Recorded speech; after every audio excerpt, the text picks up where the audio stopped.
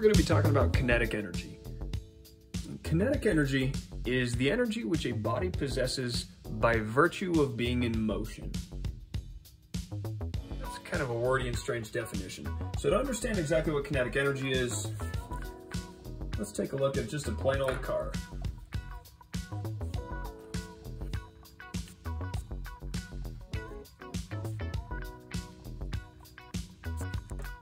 Alright, so here we have a car. We're going to say this car has some mass of m. I don't care what this value of m is. You can make up a number, whatever suits you. It doesn't matter. We're just going to call it m. I want this car to start at rest. But what we're going to do is actually go through and work out a problem that you already know how to solve. Which seems strange. We're talking about kinetic energy. That's new. It has a big fancy definition. So shouldn't we be learning how to do new stuff? Nope, not in this case. What we're going to do is we're going to take this car of mass m and we're going to put a plain old force of F forward on the car. I don't want to worry about friction and all that jazz in this problem. We're just going to push on this car with some force F. And we're going to allow this car to move forward some displacement D. Now again, I don't care how big F is or how large D is. These are just variables. We're going to work out this entire problem in terms of variables. And in this problem, what we're actually solving for is the final velocity. And so what we're going to do is exactly what you expect us to do, or expect me to do. And that is, we're going to apply Newton's second law to this car, and then we're going to use the good old kinematics to solve for final velocity. So here we go. Applying the second law on the x-axis. There's only this force F acting forward. It's going to accelerate our mass m forward at some rate a in the x direction. So we could even go so far as to say the horizontal acceleration of this car is going to be F, the forward force, over m. Now, applying this to the kinematic equations, we're going to come up with an expression for the final velocity. And I'm going to take and rearrange this a little bit in kind of a strange way. You'll see why in just a second. Pulling the 2 and the m over.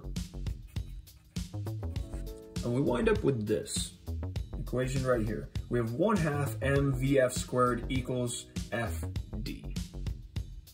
And in order to understand kinetic energy and how it ties into Newton's second law in kinematics, I want to go back to our definition of work. I don't want to worry about this dot product issue here. We talked about that before. I want to talk about work as being Fd cosine theta. That is a force times a displacement times a cosine of the angle between these two vectors. So here we have a force forward and a displacement forward. So in this case, this force forward causing this car to accelerate is going to do some work over this displacement. So the work done on the car is going to be F times D. There's no cosine term because these are parallel to each other, and the cosine of 0 is 1. So the work done on the car is Fd. Ultimately, what's happened here is energy has been given to the car. As the car has accelerated forward, the car has gained energy. That is the result of positive work being done on the car. I say it's positive because the car is gaining energy. And so, looking at this from our definition of work, and going back to this idea that we can't really keep track of energy itself, what we can see and quantify is work being done. I want to go back to this equation that we came up with right here. 1/2 mvf squared equals this term, which is in fact the work that was done on the car. And we know this work that was done on the car, the energy that went into the car, ultimately caused it to speed up. And so this car has been given energy, and that energy is what we call kinetic energy. The equation for kinetic energy is 1/2 mass times velocity squared. And this little guy right here is a big, big deal. It is a consequence of our equation for work when applied to a moving object. So this will show in the future, this is incredibly useful. And what we're also going to see in the future is this equation is going to take things like the kinematics and Newton's laws and toss them out the window. Yes, we're still going to have to deal with forces and displacements, but these equations, we're actually going to be able to get around or skirt by using energy methods, which some of you might appreciate. There's a couple things to be pointed out here about kinetic energy. And the first one we can see is this little squared right here.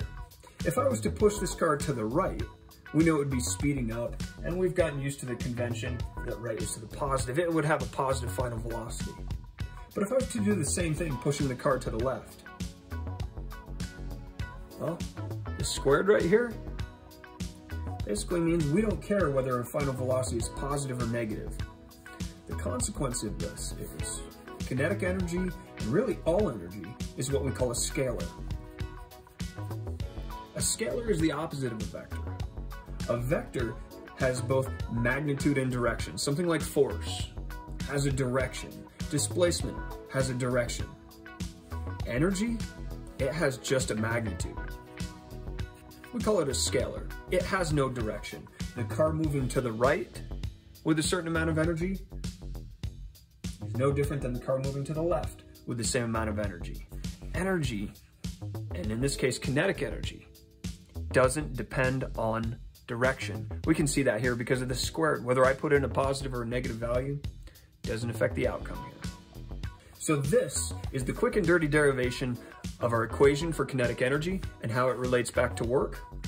How to apply this equation, we'll take a look at in the future when we go through and we use what's called the work energy theorem. But we'll leave that for another day. And so on that note, that's all for now.